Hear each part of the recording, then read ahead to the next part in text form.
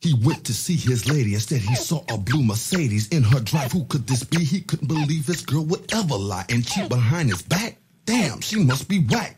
To think that he believed this was the Avon lady's ride, he wrote a letter and brought the letter to her house. She took the letter and asked him, what's this letter all about? But he wasn't smiling, he was crying, and she guessed it right away. She asked him if he'd bring the letter back another day, and he said, all's fair in love and war.